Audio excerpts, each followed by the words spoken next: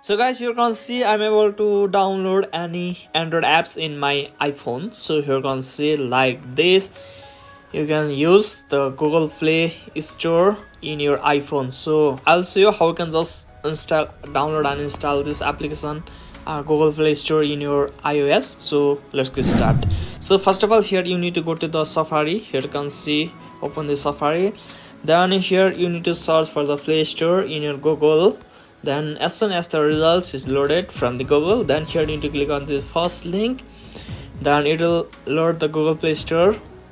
Then here you need to scroll down a little bit, and here you can scroll up a little bit, and here you can find this share button or share icon at the bottom of this page. Then here you need to just scroll down a little bit, and here you can find the add to home screen button. Here you can see.